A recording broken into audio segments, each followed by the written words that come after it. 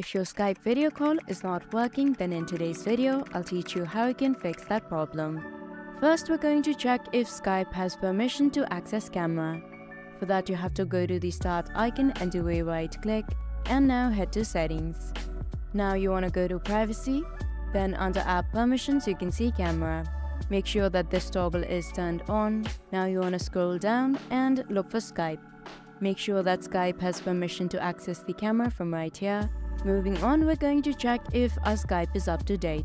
So I'll go to the Microsoft Store. Here you want to look for Skype. Now if you see the update button right here, it means that you were using the outdated version of Skype. You want to go ahead and update your application. Now we'll be moving on to the solutions. For the first one, we're going to reset and repair Skype. For that, you again have to head to settings. Then this time you're going to go to apps. Then look for Skype in the search bar. Once you click on it, you'll be able to see advanced options. Now scroll down. Under reset, you have to click on repair. Once that is done, you have to click on reset. Keep in mind that after you reset Skype, you might have to log in back.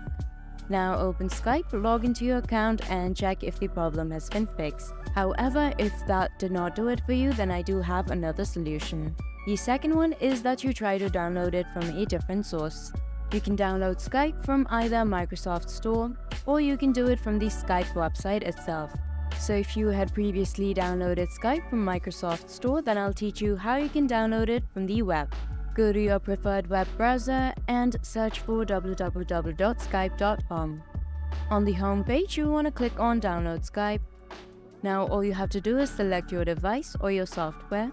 I have selected for Windows 10 and 11. Or if you had previously done it from the website itself, this time you want to try from the Microsoft Store.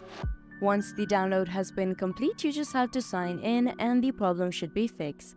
Hope I was able to help you out. Thank you for watching.